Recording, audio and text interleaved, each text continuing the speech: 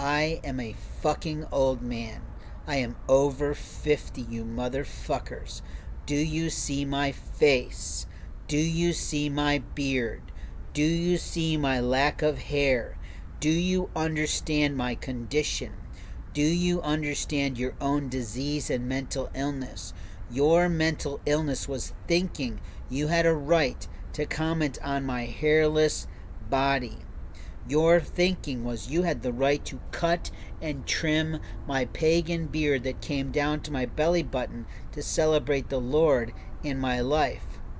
Your fucking attitudes and ideologies thought, we'll just commandeer a body, we'll cut the fingertips off his fingers, but what you want to do is say, no, that's a mental illness, instead of addressing the truth that sexual trafficking is a human condition that crosses races and spaces.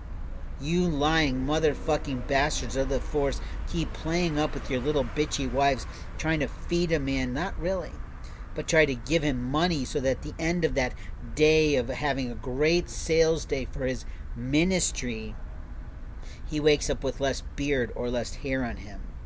Now who the fuck are thee? What fucking God do you represent? Who the fuck said you have Jesus in you?